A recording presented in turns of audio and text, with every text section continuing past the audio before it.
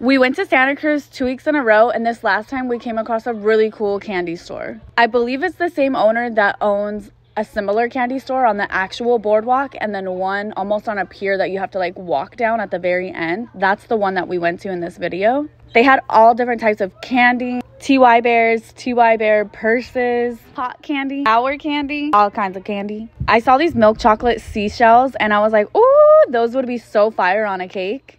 They're edible, they look good. I got my coworker some of those fruit marzipan. I've never had them, but she loves them. My daughter got sour candy lip gloss and a TY purse. I also felt really bad because I asked the lady to put the marzipan in a clear bag and seal it so it can stay fresh for my coworker after she put it in a brown bag, and she was so annoyed. Just like when people get donuts in a bag and ask for